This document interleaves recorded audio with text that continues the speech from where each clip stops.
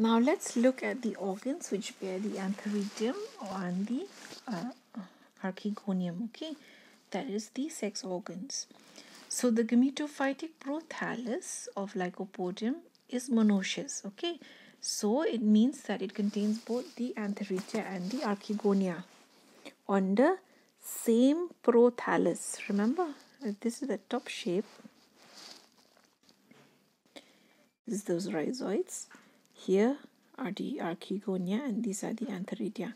So on this same prothallus, you are finding both the male and the female. Okay, they are, the antheridia and the archegonia are intermingled near the base of the upright lobes in those species where the gametophytes are of the green animal type.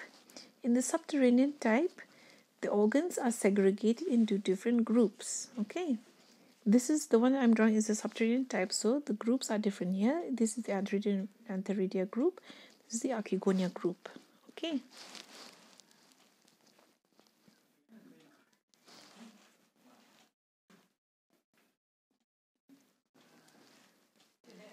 so let's look at the antheridium. Okay, the antheridium develops from a single superficial cell. Okay, so remember when I told you what is a superficial cell? For the AU sporangium, it was from the top of the leaf. Then this one will be from the top of the prothallus. No, any of these one cell can become the archegonial initial. Okay, antheridial initial. Okay, so the antheridium will develop from a single superficial cell known as the antheridial initial from the prothallus. Okay, not leaf, not stem, not root. We are talking about the prothallus now. Okay, so this antheridial initial. Okay, let's look at the image.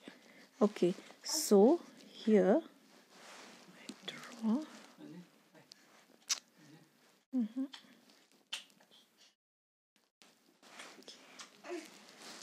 So here there no any of this one cell at the surface, the superficial cell will become the antheridial initial. Okay, so this cell, for example, became the antheridial initial.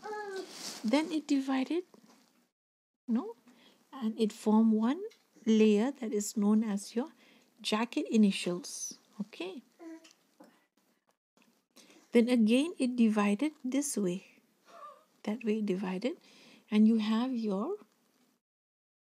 this is still your jacket initial, and here and down is your primary androgonial cell. Okay, so which means that this one will become your androgonial initial. AI, androgonial initial. Andro means from the word androcyte. Okay, then these jacket initials, they'll keep on dividing to form the jacket, and then the primary androgonial cells will keep on dividing to form the androcytes. Okay, the androcytes are just like your spore mother cell. Remember when we did the sporangium? Then these androcytes will divide and form the antheridia or the sperm cell.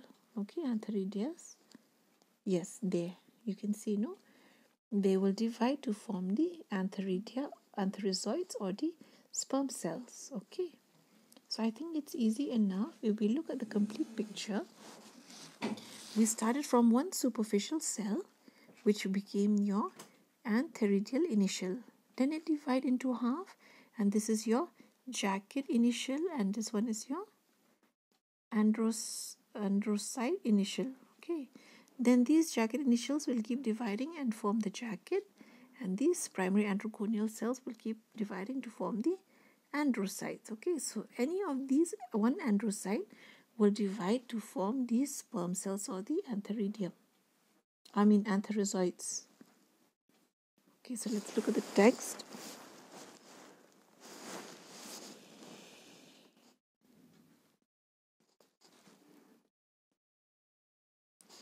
The antheridium develops from a single superficial cell known as the antheridial initial.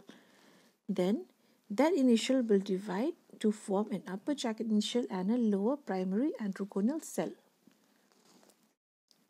Then the jacket initial divides anticlinally. Remember, periclinal was this way. So periclinal was this way, and the clinal is this way. Okay. So now it divide to anticlinally to form one layered jacket. Then the lower androgonal cell will form a mass of androcytes through many irregular divisions. Then each androcyte will mature into a biflagellate sperm resembling the sperms of certain bryophytes or algae. Now the shape of the sperm that they are blunt end. Okay, they are fusiform cell. Fusiform means this shape, no? And they are 8 to 10 micron meter long and 4 to 5 micron meter wide. There are two flagella, each is about 38 micron long, so quite long as compared to the body, and it is wholly embedded in the gametophytic tissue. Okay, the sperms are released by breaking down of the operculum at the top. Let's see, this is the prothallus, no?